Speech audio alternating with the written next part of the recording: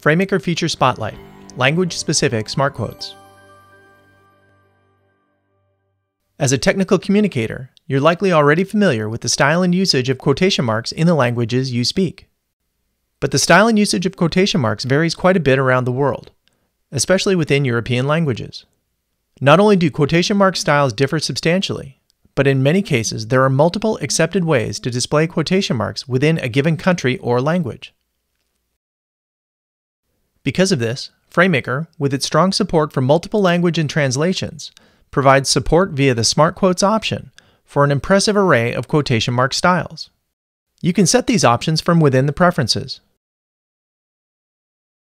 Here you can see the current settings for English, French, and the 2006 reform for the German language as implemented in Germany.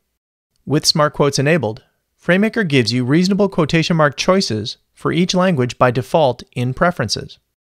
But as you can see here, you've got many available options if your language or region requires something more specific. In this document, I have 3 quotations in need of language-specific smart quotes. I'll start by confirming that smart quotes are enabled in my document under Format, Document, Text Options. If smart quotes is not enabled, I'll simply get straight and single double quotation marks regardless of my language.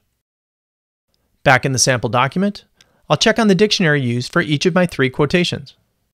Since my first quotation is using an English dictionary, when placing a quotation mark, I'll get the curly quotes just as specified in the preferences. Likewise for this paragraph, set to use a German dictionary. The quotation marks match what we saw in the preferences. And finally, the French. Here you can see that we get entirely different characters altogether, exactly as we saw in the preferences.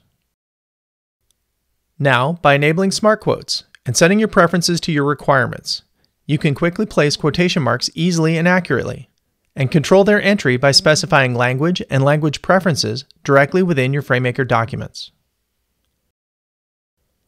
For a personalized demo or questions, please write to us at techcom.adobe.com.